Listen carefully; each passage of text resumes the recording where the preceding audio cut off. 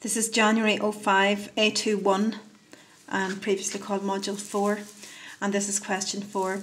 Define simple harmonic motion.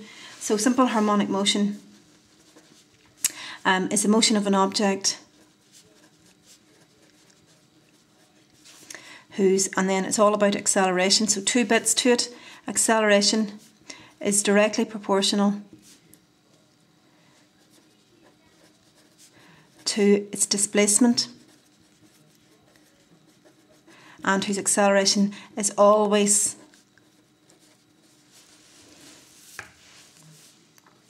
directed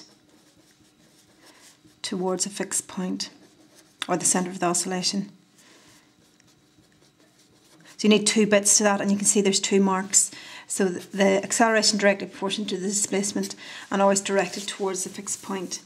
Now part B wants you to use the t equals 2 pi over the square root of m over k equation, which isn't in the syllabus anymore, so I'm not going to give you an answer to that. Part C, however, you can do. A mechanical system which is undergoing forced vibration may show resonance. Describe briefly what is meant by resonance. Illustrate your answer with reference to a mechanical vibrating system, explaining how resonance occurs. So there's only 3 marks in total for this. So you're going to first of all describe what resonance is.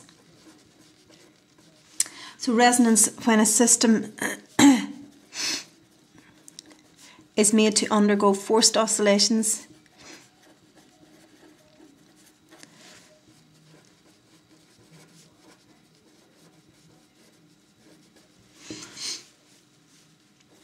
at its natural frequency, it oscillates with a maximum amplitude. There's 2 bits to that, really, too. There's only 1 mark for that part. That's the 1 mark.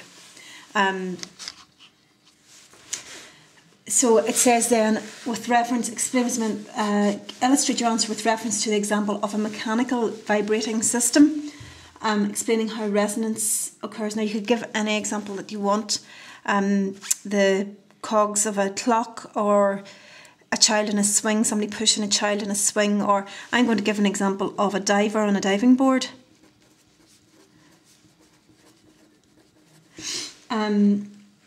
So what happens there is that when diver makes the board oscillate at natural frequency, so he jumps at the right times, or she jumps at the right times, then they achieve maximum height. In other words, because the board has a maximum amplitude, because the board has a maximum amplitude. So it's when that's the frequency of their legs, then they achieve maximum height. So that's an example, and you could also then draw your wee graph if you want, and it's a very good idea. There's a big space left there, so it's a very good idea to do that. Draw your wee graph, F0, driving frequency